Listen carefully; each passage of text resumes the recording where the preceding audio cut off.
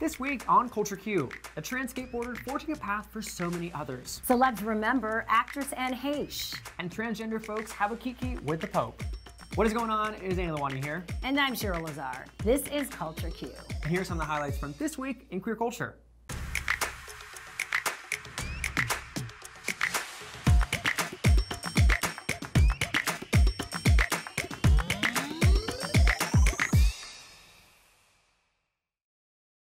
Whether you're a fan of Anne Heche from the soap opera Another World, where she played two characters, or you loved her in star-making roles in Donnie Brasco and 6 Days, 7 Nights, the sudden loss of the actress has saddened many of us.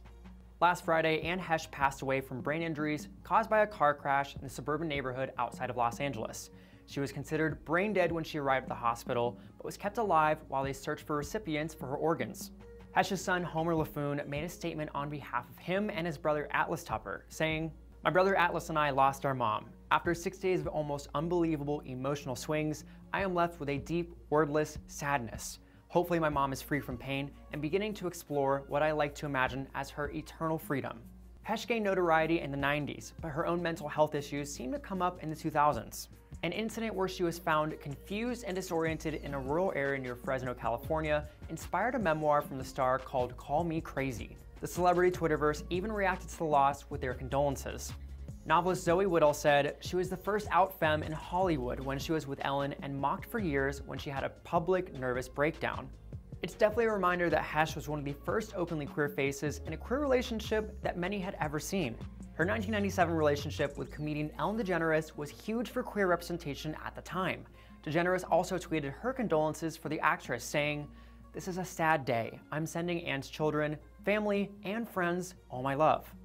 These sentiments were shared by other actors including Lonnie Love, Rosanna Arquette, and Antonio Banderas. Writer and director Ted Gagan also shared what Heche's and DeGeneres' relationship meant to him. "I was in awe and remember thinking, this could really change things for people. Thank you for bravely taking that step, Anne. Rest in peace."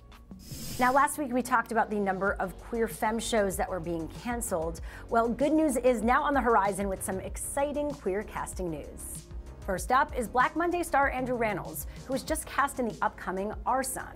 Already starring Billy Porter and Luke Evans, the film centers around a couple vying for custody of their 8-year-old son. Next, we have actress Hari Nef, who will play trans legend Candy Darling. The Warhol Muse will be featured in an untitled biopic written by transparent writer Stephanie Kornick. It was always Neff's dream to play Candy and the part they were born to play.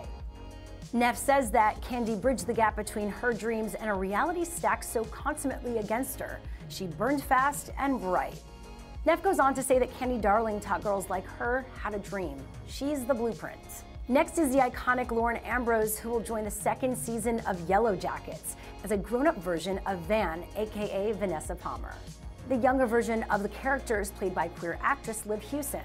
I mean, Yellow Jackets definitely keeps delivering our 90s and early 2000s faves, and this casting is no exception. Next, while many of you already know about Jonathan Bailey and Matt Bomer being cast as a couple in Showtime's Fellow Travelers, you may have missed the casting of Noah J. Ricketts as Frankie Hines. The show is a love story and political thriller, and Ricketts will be playing a drag performer who works at Bomer's favorite underground bar. And that's not all. Stick around for our Revry streaming guide to see more amazing queer content. Yes, of course, we love that. But what do banned books, Idaho, and the Pope have in common? Well, they're all things that made our LGBTQ news you need to know this week. In New Jersey, high school librarian Martha Hickson has vocally opposed the removal of LGBTQ books from school libraries, despite facing backlash and harassment for her views. Hickson was recently awarded the Lemony Snicket Prize by the American Library Association. The prize is for noble librarians faced with adversity. I am by no means the only librarian to have experienced challenges, to have experienced personal attacks to reputation and integrity, and to have fought for the right to read. There are hundreds of librarians going through this around the country, and I was very happy to accept that award on their behalf. Martha works at North Hunterton Voorhees Regional High and has fought to keep LGBTQ books intact throughout the district, where there's been a clear effort to remove books on LGBTQ persons, critical race theory, and Black Lives Matter. And these attacks have unfortunately left Hickson experiencing sleeplessness, weight loss, and anxiety, But that hasn't stopped her from continuing her mission. She shared, "Today's kids deserve to see their real lives and their real experiences portrayed in the books that they read." While our brave librarians continue their fight here, members of the trans community have opened up lines of communication with the Vatican. Kinda. We recently learned that since April, Pope Francis has met with trans community members at the Vatican 4 times. He has yet to make any universal positive statements about trans people, but he has been open to meeting. This time, he met with a group of unhoused trans folks who have been sheltered inside the Blessed Immaculate Virgin Church outside of Rome.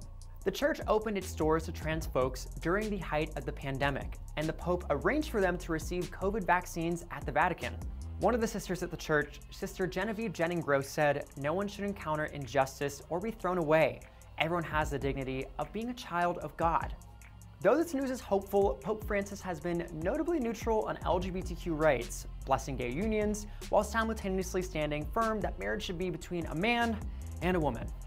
He also told trans youth to, quote, "accept their own body as it was created." However, earlier this year, Pope Francis also sent a handwritten letter to a Jesuit-led group of LGBTQ Catholics called Outreach, saying, "God is Father and he does not disown any of his children." And now we head all the way down to Idaho, where plaintiffs sued the state over a 2020 anti-transgender law that had already been ruled unconstitutional, and they won. In 2018, Judge Candy Dale ruled that it was unconstitutional for state agencies to block trans people from correcting the gender marker on their birth certificates. The original ruling was the result of a complaint by a trans woman who was harassed and called slurs at the Social Security office while trying to make a change. In 2020, Republican State Rep Julianne Young introduced a bill to ban changes with very narrow parameters for exception. Of course, being transgender failed to make the list. Idaho Governor Brad Little signed the bill into law. Its proponents led with transphobic fears that trans women are somehow a threat to cis women and cited something having to do with crime statistics. Lambda legal attorney Nora Huppert shared in a statement, quote, "It's astonishing that Idaho legislature of Governor Little plowed forward with this dangerous and archaic ban." She went on to say, quote, "When you treat the federal court like a doormat, there are going to be consequences." And that's all the LGBTQ news you need to know today. Okay, let's lighten things up. Last week we featured the film Mother's Little Helpers in our Revry streaming guide. The movie follows millennial children who have to go back home to take care of their 70s burnout mom. She said that she's dying. Oh, God. And you do not. You have 3 siblings. And you believed her? You know that's right. And I got a chance to talk to one of the stars, writer, director, Kestrin Pantera, about the movie and what she has up her sleeve next. So tell us more about Mother's Little Helpers. We're actually playing it right here on Revry, which is so great.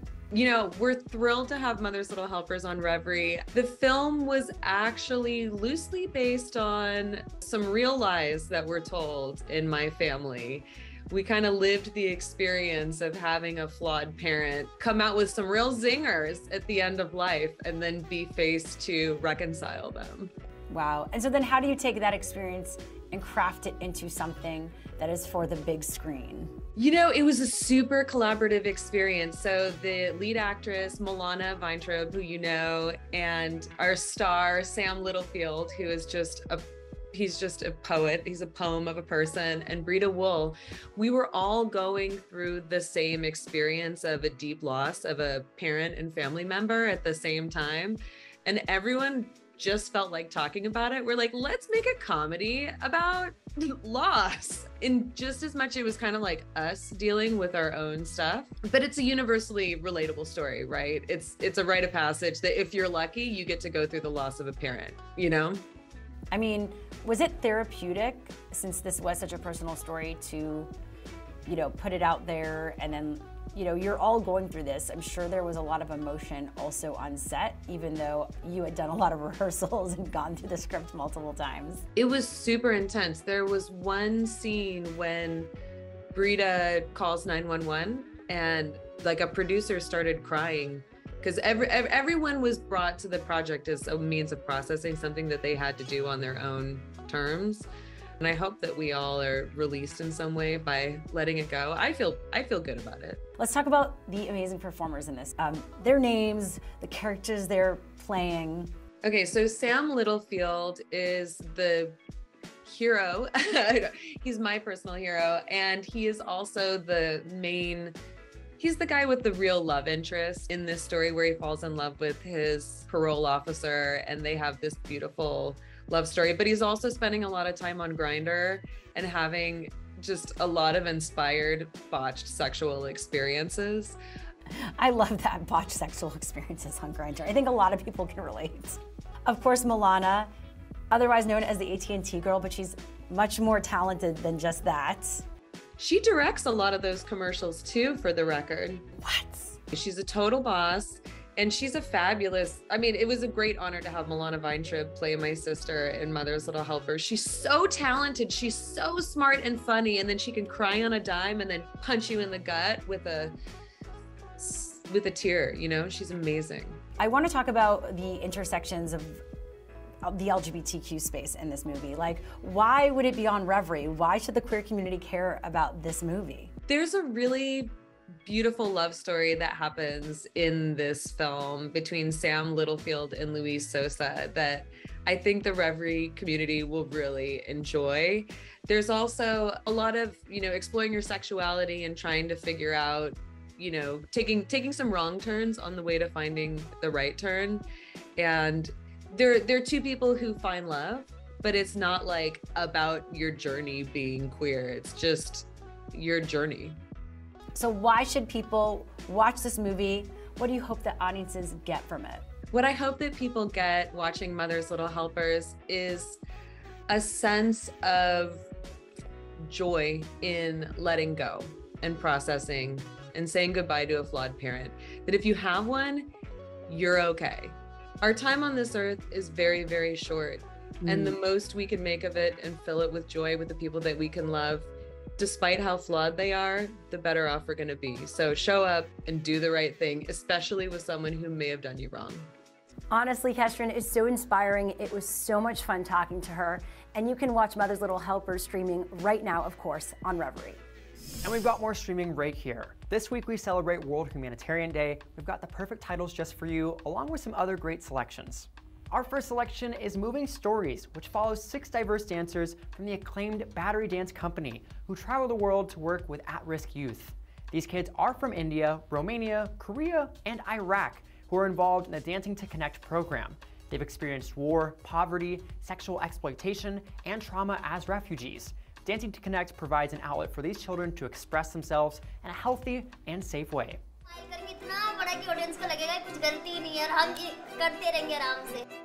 Connect with each other, not just two separate, be one together.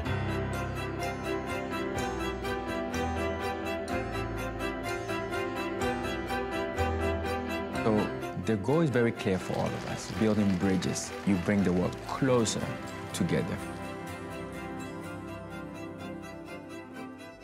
Next, there's Woman and Sometimes Men. Sarah is having a tough time. She's engaged to her boyfriend August, but decides to call it off after only one day. That's when she remembers a short relationship she had with a woman in college and wants to find that feeling again without giving up men. Woman and Sometimes Men follows Sarah's bittersweet journey filled with laughter, tears, woman, and of course, sometimes men. Last but not least, we have The Feels. Andy and Lou are excited to celebrate their upcoming wedding with a joint bachelorette weekend in wine country. On the first night, things go awry when one of the brides admits she's never had an orgasm. With Constance Wu from Crazy Rich Asians and Angela Trumburr, get ready for a crazy and wild ride. And those are some of the great movies to check out streaming right here, right now on Revry.